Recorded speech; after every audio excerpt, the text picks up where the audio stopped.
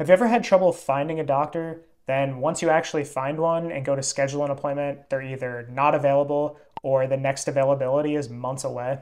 Here are 3 ways you can find that doctor and get that appointment scheduled. First, check your employee benefits. You may have access to virtual care doctors as a benefit, and they typically have the quickest availability. Second option is to go to your insurance company's website. There you can see which doctors are in network, and some sites even have which doctors are accepting new patients. Third, use resources out there like ZocDoc.